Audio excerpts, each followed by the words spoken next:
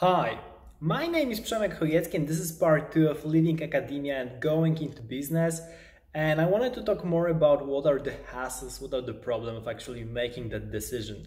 So in my case, and considering all the other my friends did and how they felt, the hardest thing is actually feeling this syndrome of being a loser, of actually doing a wrong choice in your life because you spent so many years trying to become a scientist and now you're losing it all, especially if you're after PhD, if you're a couple of years into the postdoc or into your assistant professorship, then actually it's really hard to make that decision and quit academia because you are so invested into academia and you're going to feel like a loser, and it's super natural, so don't worry about it.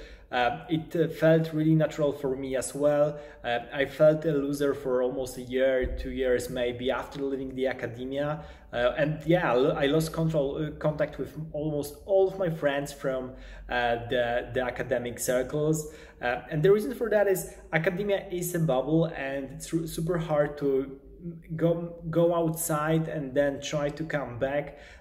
You're literally living in isolation.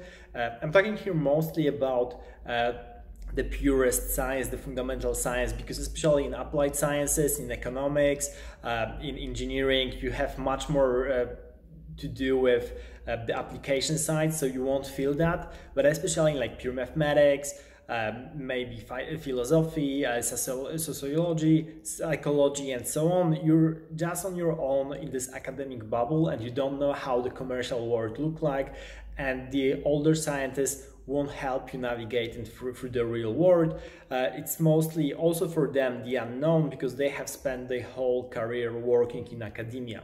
So it's really hard to make that choice and decide that you want to go out of academia because you don't know where you're going, you're probably isolated. Unless you have friends who already make the switch, you don't know what to expect. And even if you have many friends who are working commercially in business, as I had, it's really hard to make this leap of faith that you'll be better off in some other career choice and actually it won't be the end of the world.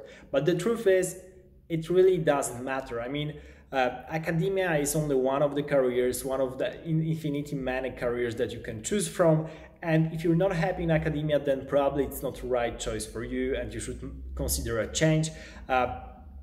There are many careers, you can do many things that you will be interested in. You can just pick and choose between what you can do, what are your hobbies, what are your passions, and try to work with your skills on some things that you feel will have more impact on the world, will give you more pleasure in the end. So don't worry about feeling bad leaving academia because there are so many more interesting things that you can find in the outside world, and definitely you will feel bad, but that will only last for a couple of months and maybe up to 2 years. But then once you quit, you'll be better off and feeling really grateful for making that choice, as I feel right now. This is already basically couple of years after I made the decision that I want to quit academia and go into business, and I really feel good about it. I really feel that my passion right now for entrepreneurship, for building the educational content as well, is really growing. I feel really great about it because I have more freedom in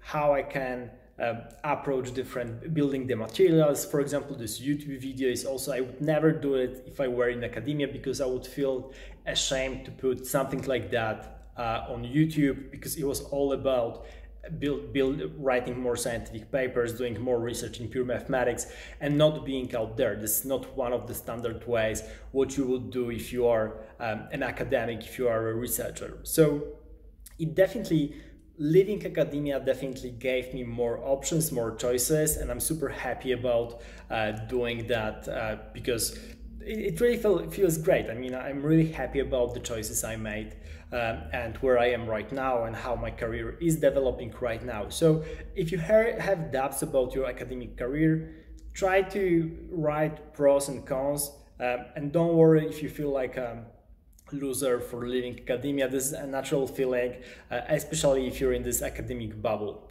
Thank you for watching. If you have any questions, leave them down below. I'd be happy to answer to anything. And don't forget to subscribe and like this video.